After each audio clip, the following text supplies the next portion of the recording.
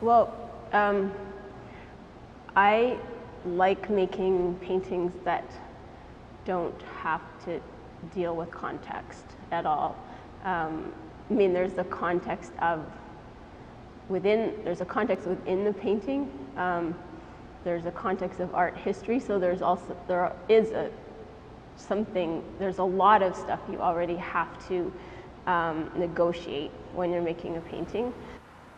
It's a frame, there's parameters to it. I like the restrictions that are provided by painting, like it's two-dimensional, yeah, it has edges, and I like to acknowledge, you know, and actually think about the way the edge of the painting meets the wall. Like most of the references I use are directly related to painting more than pattern. So I think I've become increasingly engaged with just a dialogue of past and present painting.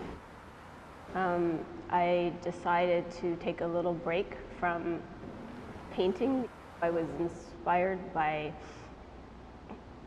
this great collage that I found that my mom did in 1972, and I snatched it from her and got it framed, and it's like pretty much better than any collages I've ever made, and it gave me the idea when I saw hers. I thought I should make some collages. At first I saw it as a really disparate activity, kind of.